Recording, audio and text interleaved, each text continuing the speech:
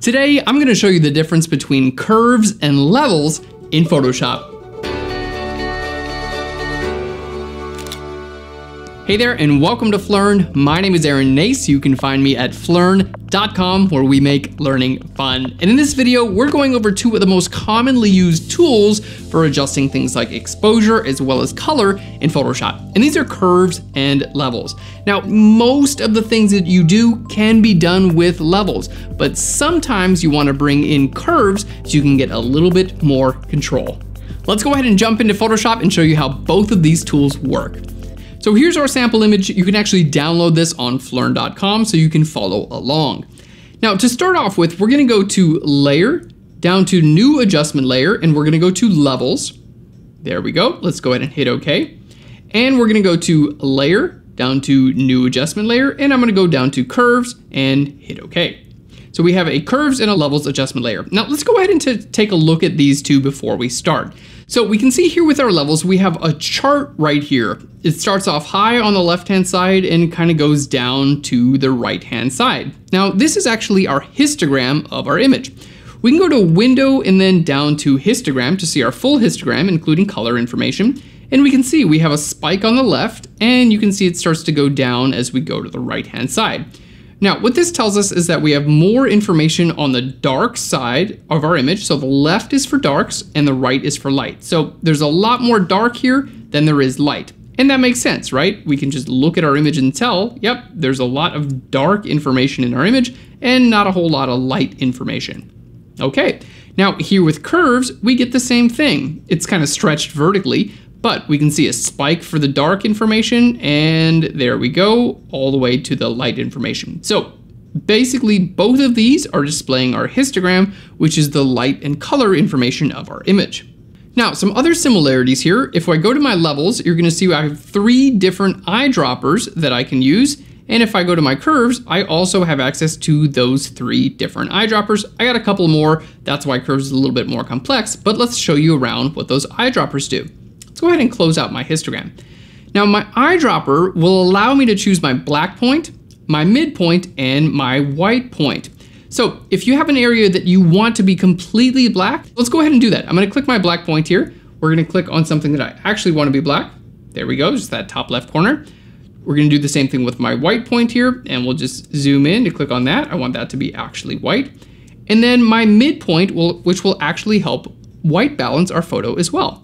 So I can click here on this target neutral gray, and you can see it helps the white balance. If I were to click on this red, it would try to compensate by making my image cyan, or if I click on this yellow, it tries to compensate by making my image blue, okay? So make sure if you're using your midpoint, your gray point, you wanna click on an actual gray area, and that's gonna help you white balance. So you can see just with a couple of different eyedroppers, I'm able to, let's just turn this off and on, color correct and exposure correct my photo, okay? And the same exact tools are available for you here in curves, and they work in the same exact way.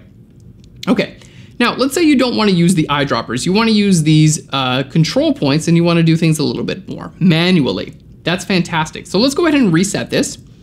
Now, with these control points, I'm gonna choose my black point. So I can click here and drag this from the left to the right. And what this is gonna do, keep in mind, I have all this information here. It's gonna take all of this information that's to the left of this point and make it completely black. So as I keep going, more in my image is just becoming completely black. On the other side, I can make more of my image completely white. There we go. And here on the midpoint, I can make my middle pixels either darker or I can make them lighter. And don't forget, you can use all 3 of these in a combination with each other if you want. Let's go ahead and reset that. Now, here on the bottom, I have my output levels. What this is gonna do is take my darkest point and make it lighter, okay? We can take our lightest point and make it darker. Now, you can use these all in combination with each other. So if I want more blacks, but I don't want the blacks to be as dark, I can do this. I can go ahead and pull my midtones a little bit lighter. I can make my highlights a little bit brighter, and I can make my highlights just simply not all the way white. So there's a lot that we can do here. Now, all of these things that we've done so far have just been in RGB, which is a combination of our red, green, and blue channels, okay? So this is not color correcting at all. We're just exposure correcting. but I can actually correct my colors by clicking on RGB and editing my individual color channels, my red channel, green channel, and blue channel. So let's just jump into our red channel to show you how this works. You have the same sliders, but here you're gonna be pulling the reds out of the darks, and it's gonna replace them with cyans. You're going to be adding red to your highlights here. There we go. And here you can choose your midtones. It's gonna push to the right is gonna be pulling reds out, which is gonna be cyan. So cyan and red are opposite of one another. There we go. And here we can see I can add red to my shadows and take away red from my highlights. Now this can be relatively tough to color correct your image because, like, you know, who knows what, you know, okay, there. We got a lot of different sliders here, right? So you want to use these relatively subtly, and I usually use these for more like color toning rather than color correction. All right, let's go ahead and hit undo there. It's gonna just reset everything. We still have our green channel to go over, so that's gonna be more magenta or more green. And let's go ahead and reset this. Go to our blue channel. We're gonna have more yellow or more blue. So those are basically the opposites. So red and cyan are opposites. We have green and magenta as opposites, and we have blue and yellow as opposites. So there we have our levels adjustments. And as I mentioned, levels are a little bit more simplified and they do the job very well most of the time. Now, if you want a little bit more control, that's when it's time to use curves. So let's go ahead and take a look at these points here in our levels and see how they relate to curves. So we're gonna start off with our black point here. You can see it simply makes more of my image black. Now here in my curves, that's gonna be right here. I can take my black point and it's gonna make more of my image black. So with levels, my white point, making more of my image white, that's right over here. White point, making more of my image white. You can see it looks the exact same thing, okay? Now here I have a middle point that I can make my midtones lighter or darker. Now with curves, you actually use that midpoint yourself. You can click here and drag it up to make your middle areas lighter or down to make them a little bit darker, okay? Next, with our levels, we have our output levels, making our darks not as dark. And here in curves, I can do that by simply grabbing this white point and dragging it up. So I'm making my darks not as dark. With our levels, I can make my lights not as light, and I can do the same thing here with curves, making my lights not as light, okay? I also have control over each of my individual color channels, so RGB, red, green, and blue. So now we can see, just go back to our levels here, we can change our individual color channels. We've got 5 different points that we can slide around, and we've got our eyedroppers. So all of those different tools are accessible here with curves as well. So we can see that curves allows you to do everything that levels does, but we have even more control. So let's go ahead and jump in and show you how that works. I want to start off with this tool right up here at the very top because I think this is a very helpful tool for using curves. Basically, this tool allows you to not have to worry about this graph at all. You can simply focus on your image. Now, you can see as I'm moving the little eyedropper tool around my image, it's changing my little point here on the graph. If I go to a lighter area, it's going to go onto the right-hand side. If I go to a darker area, it's going to go to the darker hand side. So what this allows me to do is simply drag up or down, and it's going to make these areas lighter or darker. And the reason it's doing lighter or darker is because we have RGB selected, which is a combination of my red, green, and blue channels. Okay, so let's go say I want to make my darks a little bit lighter. I'm going to go ahead and click here and just drag that up, which is going to make my darks lighter. Now we say, oh, that's cool, but it made this area a little bit too light, so I want to make it darker. So I'm going to click here and we'll just make that a little bit darker. Fantastic. Now these mid-tone areas here with our subject skin, I want to make that lighter. I can make this a little bit lighter.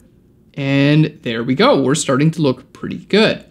So what I did with this tool right up here, this little hand with the up-down arrow, it's basically creating each of these individual points along my curves adjustment.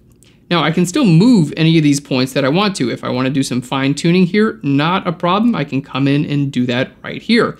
But you can see what we got in this case is 1, 2, 3, 4 different points along the middle of our curve. Now, this is why it's a little bit more advanced than levels, because with levels, I only have 1 point, and I can't add any points. It's simply where do you want this little point to be? But I couldn't say I want it, right here a little bit brighter and right here a little bit darker. I don't have that level of control, but I do have that level of control with curves. Now I can do the same thing with my different colors. So if I go to my red channel and I want to say, you know what, let's use our little hand tool, because in my opinion, this hand tool is a fantastic place to start, especially if you're beginning. I want to say, you know what, I want a little bit more red in my subject's skin. So I can click here and just drag up, and that's going to bring a little bit more red into my subject's skin. And if I don't want as much red in the shadows, I can just drag that down. I can go to my green channel and say, I want a little bit less green. There we go, in my subject's skin. And my blue channel, I want a little bit less blue in our subject's skin as well.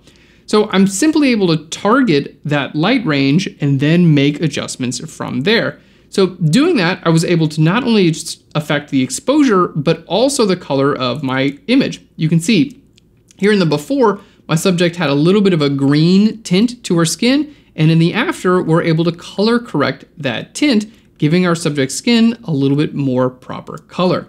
I'm gonna go ahead and create another one to show you these additional tools, but I wanna keep this one on here because I think we did a nice job color correcting. So let's go ahead and grab another curves adjustment layer. We'll show you these additional tools. So we've gone over the hand tool, we've gone over each of the eyedropper tools. Now this tool just simply denotes that we can click on any one of these points here and make adjustments as we'd like. Again, in my opinion, it's more helpful to use this hand tool because it's kind of hard to visualize here, and as we can see, we've done quite a bit. But if you want to, you can just simply grab these points and drag them up or down. Now our next tool comes with the pencil tool, and this basically allows you to paint your own curves line, which is really cool. If I want to go up right here or maybe put a point up there, you can really start to do whatever you want. There we go. And you can kind of rough it in. So if you want to say, I want my darks to be darker and my lights to be lighter, you can kind of rough that in. Or if you want your darks to be lighter and your lights to be darker, you can kind of rough that in as well. Now our next point here basically just allows you to kind of smooth that out. So if I click here, it's just smoothing that out. So it's going to smooth out whatever I draw. So if I go, whoa, crazy, here I can just click and smooth that out to get it a little bit more how I'd want it. You can see I still have my white point is over here, my black point is over here. So I can go back here and move those points if I want to. And don't forget, you can hit reset at any point in time. So basically each of your eyedropper tools, plus you have your curve tool and your pencil tool. Now curves also has an auto. So if I just click on auto here, there we go. In this case, I think it's actually done a really nice job. As you can see with levels adjustment, we also have an auto as well. So that's a really good place to start, and then you can make some changes from there. Now in this case, I think that's done a really good job, but let's say I want to go ahead and do a little bit more color correction. This is where I could simply go to my green channel, okay, grab my little hand tool, and I could pull down the greens in my subject's skin. There we go. I could go to my red tool, pull down the reds just a tiny bit. It's allowing more cyan, and pull down the blue just a tiny bit. So at the end of the day, it does not matter which one you use. They're both great tools. Curves will allow you a little bit more control, while levels keep things nice and simple. So my suggestion would be find whichever tool kind of clicks for you a little bit better, whatever makes sense as far as layout, and go from there. But when using the curves adjustment layer, make sure to click on that hand icon. It's a total game changer and it makes it much easier to use. Thank you so much for watching. I really hope you enjoyed today's tutorial. Go ahead and click on that subscribe button and the notification bell. We'll send you a free tutorial every single week. And if you're ready to take a deep dive into Photoshop and learn about things like compositing different photos together, as well as retouching, check out PHLEARN PRO. We have a link in the description right down below with an exclusive discount code. Thanks again. I'll PHLEARN you later. Bye everyone.